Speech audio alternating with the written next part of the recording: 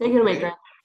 Greg. So our civic engagement project was to develop a code camp to teach youths. Well, yeah, there's three of us, three other people besides me in this project. So our original plan was to develop workshops for teens to learn some fundamentals about coding, computer coding. Like and well, COVID happened right as we were gearing up and getting set up to start the workshops.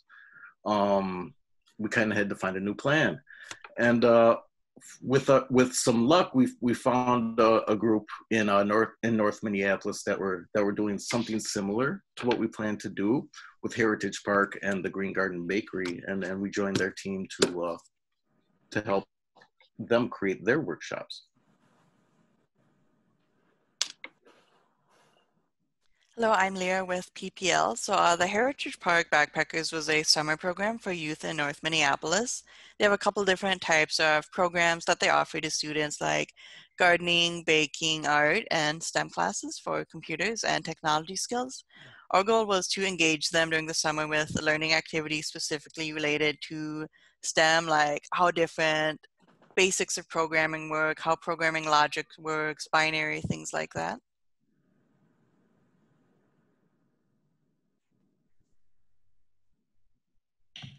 Hi, I'm Rachel. I've been serving at PPL. Our roles were twofold. First, we worked on researching STEM activities for youth, K through 8th grade, to give them some fun summer activities that would also encourage a love for learning and support them in their future. And then secondly, to teach teens video production and post-production. Since they were members also in the community, the younger youth could recognize them and relate to them. So, like I was saying before, my name is Gregory Romero and I serve at Transcend IT. We were trying to, teach kids fundamentals of coding. So we kind of had to pivot a little bit with the workshops that we joined in after our original plan.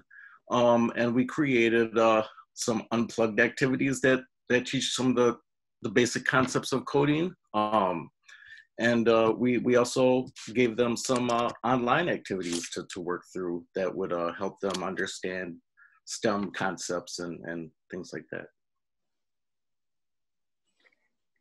Hello, my name is Hodon. I have been serving as a CTEP member at Open Door Learning Center and Sumner Library. Both my sites are located in the Northside Minneapolis neighborhood. In my service in the community, I developed an interest in working with the youth at Northside's Heritage Park neighborhood. Our group worked with local youth leaders to teach video content creation. We assisted them in how to record and edit their videos. The videos were later used to teach the younger children how to do these fun activities at home. To view more videos and content by the youth, please visit our partner's YouTube channel, Green Garden Bakery, Minneapolis.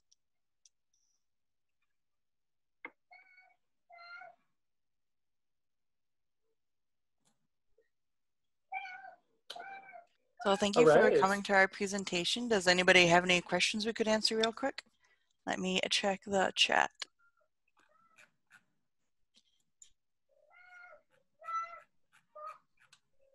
Here, somebody has a really cute cat. I'm jealous.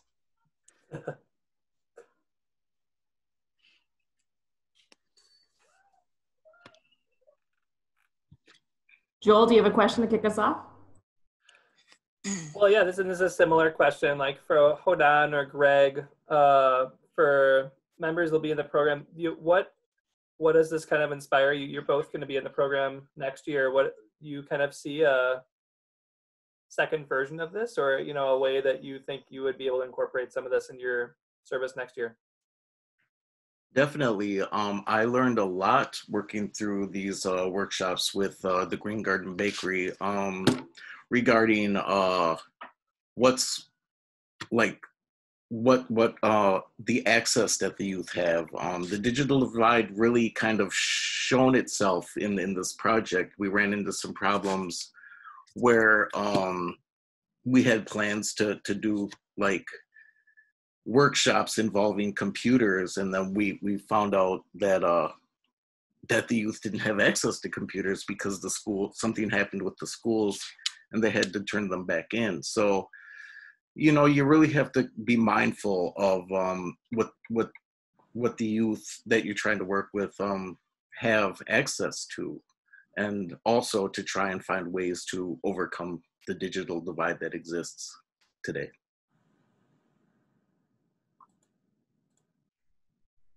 Great. Hodan, did you want to respond to that question?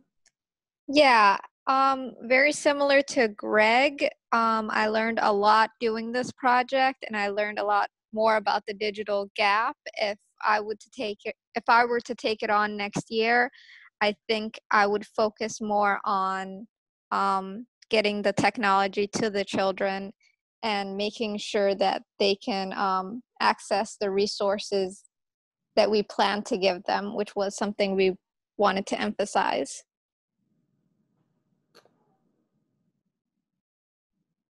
All right. Anybody else from the community want to ask a question?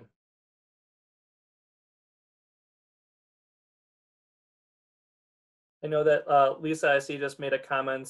I think this would be great for this group to do an op-ed right now about the digital divide.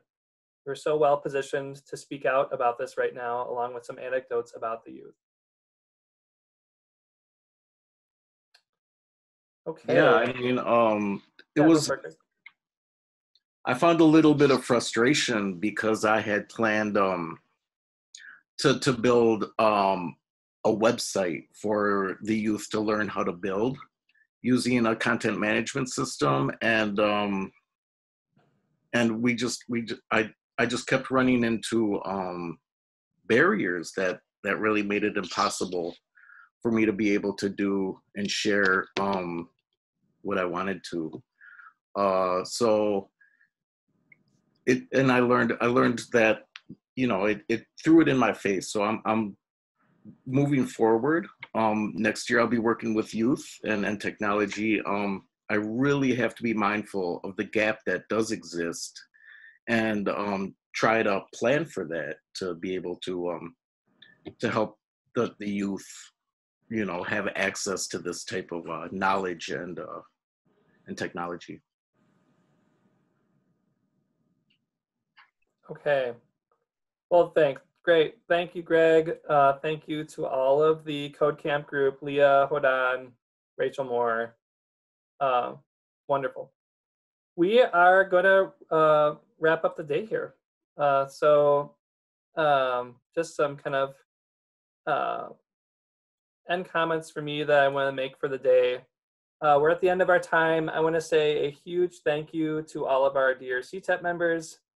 I just want to say you are my continual daily inspiration as you strive to learn and make a difference in our society. And you know, in some ways it seems really hard right now to make a difference, like especially when we're dealing with the restrictions over physical distancing. And I think your projects are just such a great example of like not letting that stop you, that there's still great ways to interact with the community, and it looks a little bit different right now. And I think that you have really been kind of the pioneers, especially I think for a lot of like the incoming members right now that are going to be starting in about a month to kind of think about how they can be social change agents in their communities. So, I mean, a primary goal of our program is helping to develop community action leaders. I feel like our country needs this more now than ever. And I feel like there's kind of no better antidotes to what I feel like can be often the overwhelming kind of emotion of helplessness, of kind of the multiple levels of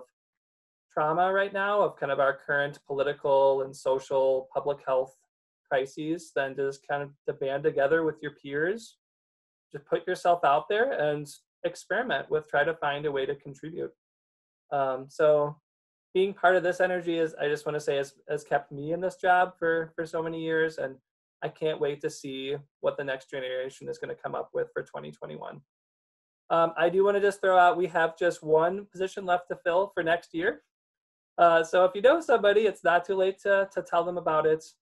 The new group of members are going to be starting September 3rd, in which I feel like could be kind of a polar opposite year of probably starting largely virtually and then finishing the year with in-person instruction. So, you know, again, we've learned so much from the current year about how to do this. It's going to be a grand adventure, and we look forward to seeing many of you in the audience a year from now when we do these presentations again next August. And I'm an optimist. I'm hopeful, knocking on something, that we can be doing these presentations next year in person, hopefully with bagels and some coffee, smiles, and even possibly hugs. So I don't know, we'll see.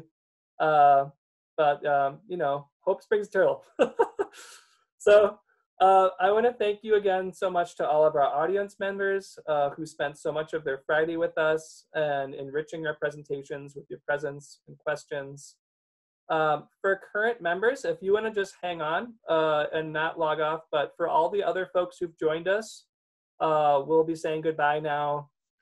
Be well until next time. I think someone made a point. We are going to update all of the blog posts with resources that members posted today. So we will do our best to try to send an email out to everyone who participated in this with kind of those new resources that are up, and you can take a look at those project-based resources. So yeah, current members, hang on, and for everybody else, be well, and until next time, thanks so much for participating with us today.